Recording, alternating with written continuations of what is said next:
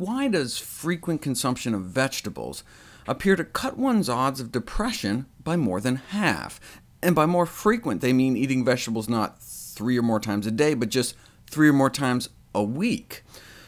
But even that seemed to cut the odds of developing depression by 60% after controlling for a long list of variables.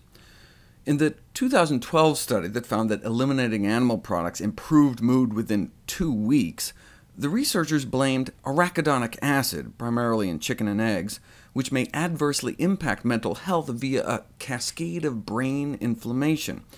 But better moods on plant-based diets could also be from the good stuff in plants, a class of phytonutrients that crosses the blood-brain barrier into our heads. This recent review in the journal Nutritional Neuroscience suggests that eating lots of fruits and vegetables may present a non-invasive, natural, and inexpensive therapeutic means to support a healthy brain.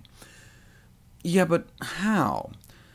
Well, to understand the latest, we need to understand the underlying biology, the so-called monoamine theory of depression, the thought that depression may arise out of a chemical imbalance in the brain. Here's the oversimplified version.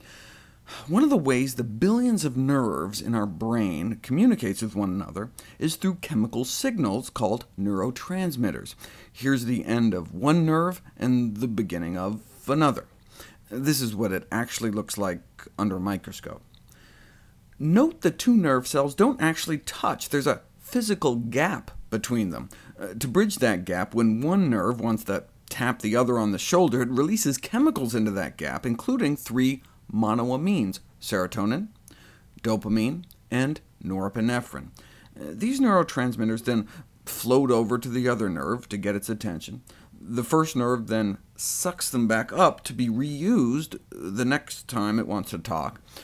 But it's also constantly manufacturing more, and an enzyme, monoamine oxidase, is constantly chewing them up to maintain just the right amount. The way cocaine appears to work is by acting as a monoamine reuptake inhibitor. It blocks the first nerve from sucking back up those 3 chemicals, and so there's this constant tapping on the shoulder, this constant signaling to the next nerve. Amphetamines work in the same way, but also increase monoamine release. Ecstasy works like speed, but just causes comparatively more serotonin release. After a while, the next nerve may be like, enough already, and downregulate its receptors to turn down the volume. It puts in earplugs. So you need more and more of the drug to get the same effect.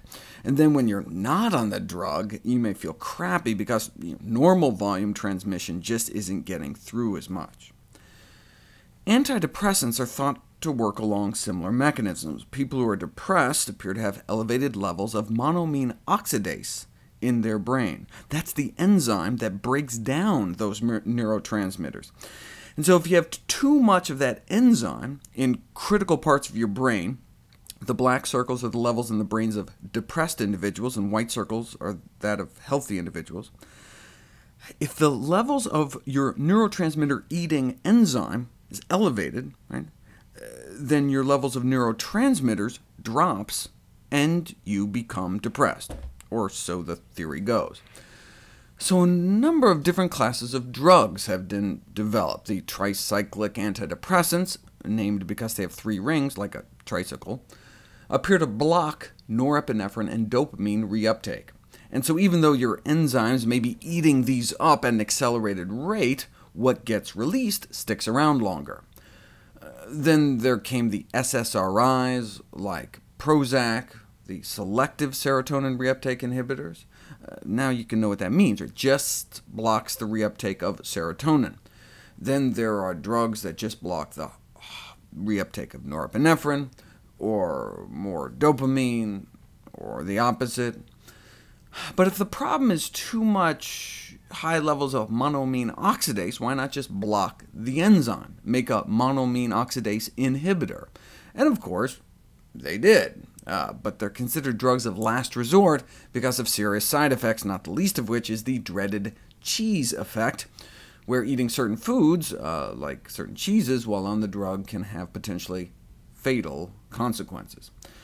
If only there were a way to tamp down the activity of that enzyme without the whole bleed into your brain thing and die thing. Well, now we can finally talk about the latest theory as to why fruits and vegetables may improve our mood. There are inhibitors of that depression-associated enzyme in various plants. There are phytonutrients in spices, such as cloves, oregano, cinnamon, nutmeg. But people don't eat enough spices to get enough into the brain. This dark green leafy has a lot, but its name is tobacco, which may actually be one of the reasons cigarettes make smokers feel so good. OK, but what if you don't want brain bleeds or lung cancer?